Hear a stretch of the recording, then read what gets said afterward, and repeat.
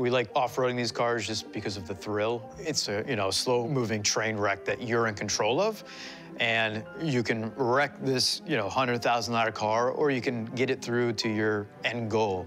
And I kind of like always being on the edge of, I'm not getting home, or I just had the best adventure of my life.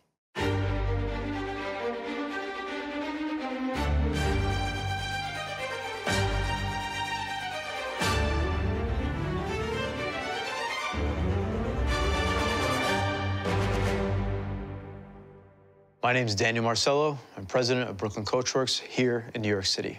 I always loved design. I always loved the aesthetic and building things. But I always had this passion that was like, how can I get out of work quicker on a Friday to go do my wild thing and get back in time Monday morning at 9 a.m. to get to my job? See, my background was in advertising and working on a magazine. I knew how to sell cars, I knew how to build cars, and I just kind of married the two, and it's been great since.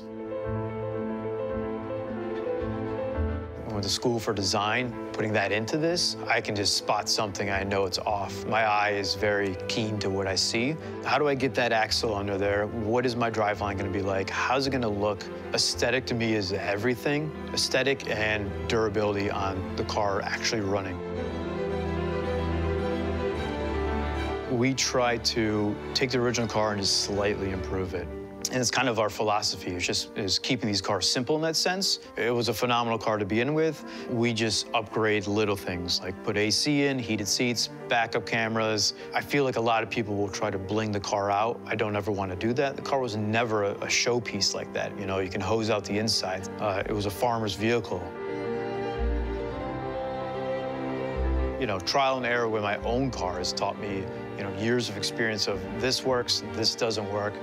I've test-driven my car for the last 16 years, and because I can drive it in the city, I know what it can take on a day-to-day basis, what it can take in traffic, but I also can get in it and drive to the mountains 3 hours away. So it's not a weekend warrior, it's a daily driver.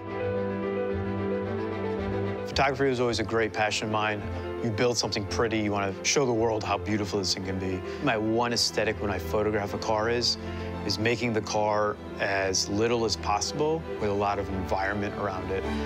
I always feel that gives a sense of this car can do anything by itself. There's nothing else around it. It has that presence, it has that confidence to it. The Land Rover just has that kind of mystique of driving around the world. It's adventure. It's not just going to the mountain and coming back home. It's about keep going through that mountain.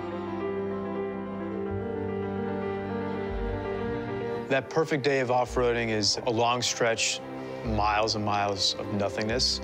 It's just you and your vehicle. You have to rely on that vehicle that you made. It's making your own shoes and then walking in them.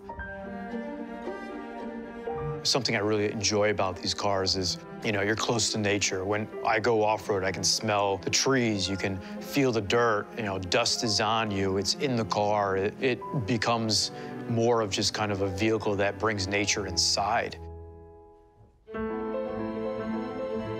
We're in the middle of nowhere sometimes. There's no AAA, there's no cell service. So I think it's a lot of just trust in the vehicle and understanding how you can mend it to make sure you get back. Craft to me is somebody's passion. This is passion for me, this is not work. I love it so much that I just want to continue to do that, and that has become my craft. It's difficult, but, why not? I can just live out of my car for the rest of my life.